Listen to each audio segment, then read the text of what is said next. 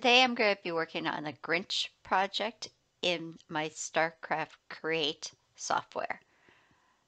I'm going to go to File and I'm going to trace an image. I have already saved a couple images to my desktop, so I'm just going to go find that image.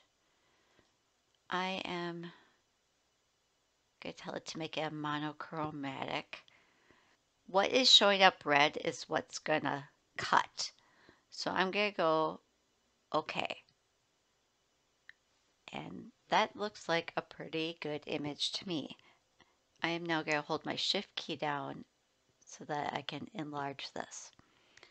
And you can see this image is a nice crisp image I can use to cut my design out of vinyl, out of cardstock, out of whatever I want.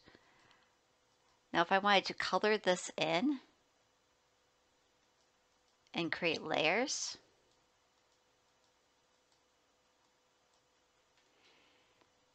I'm going to right click and go break apart. What it did was it broke some of those individual sections into the pieces that would become my layers. The reason it did not do that for the face is because the face is an open piece. And what I mean by that is, see this neckline opening? It's open. There's not a closed off line. All of these other areas were contained by a closed line. So I'm going to go undo and let's zoom in here. Ooh, that zoomed in really big. I'm going to create something that is going to close off this bottom. So to connect those, what I'm going to do is click on my brush, just this paintbrush looking thing. It's giving me the size of the brush width, so I want to make that smaller. That's pretty good. If I draw this line, kind of connecting those two, and now if I grab that and that, holding my shift key, grab both of them, and let's go path union, and it joined those together.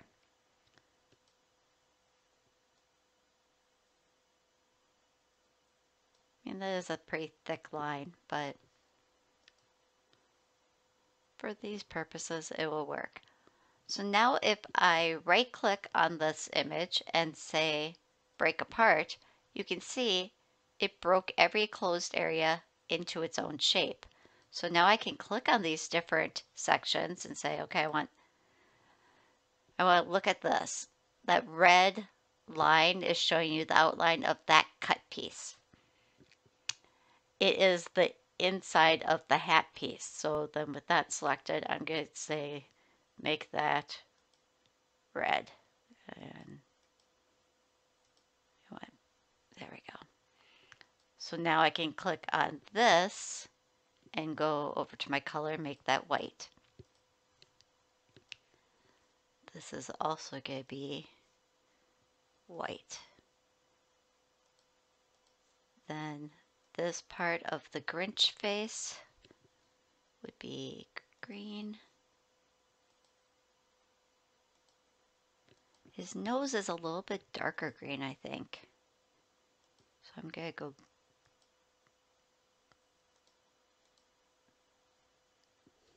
his eyes. We could make those white, but I think also when he's kind of still mean, his eyes are usually yellow.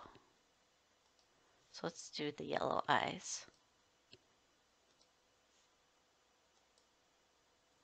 Since I want this to match that same green, what I'm going to do is use the eyedropper and say match it. So I'm just selecting that image, going eyedropper and match it. Okay, so that is my Grinch image. So what if I wanted to bring this design into a different software? Well, first thing I'm going to do is grab the whole thing and pull it down here a little bit. Okay, so it slid off of itself. Let's try it this way.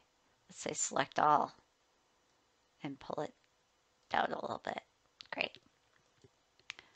Now I'm going to go File, Save Project.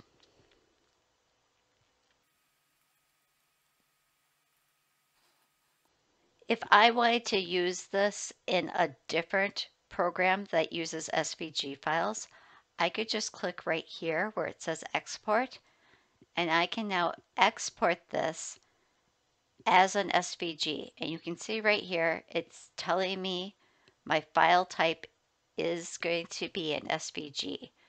I'm just going to put this on my desktop and call it Grinch Face. And all of those numbers are okay, so we're just going to go okay. So now, if I go look on my desktop, I can find this SVG file. I know it's an SVG file because it's got the icon that I've taught you to look for when you're looking at an SVG file. If I went to my desktop folder, I could see that this is a Microsoft Edge HTML document.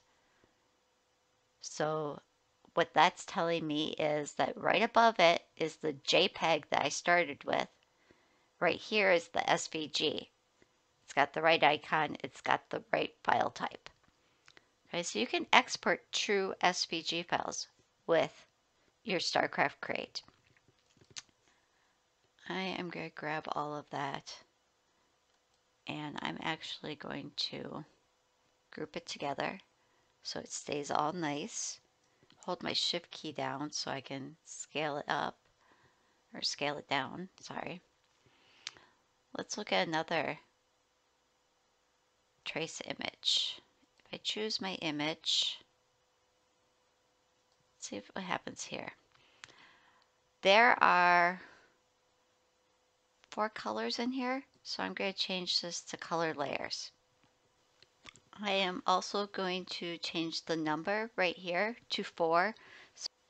And you're going to see that it got rid of one of the green squares right in here. So basically I've told it to just look for those 4 colors.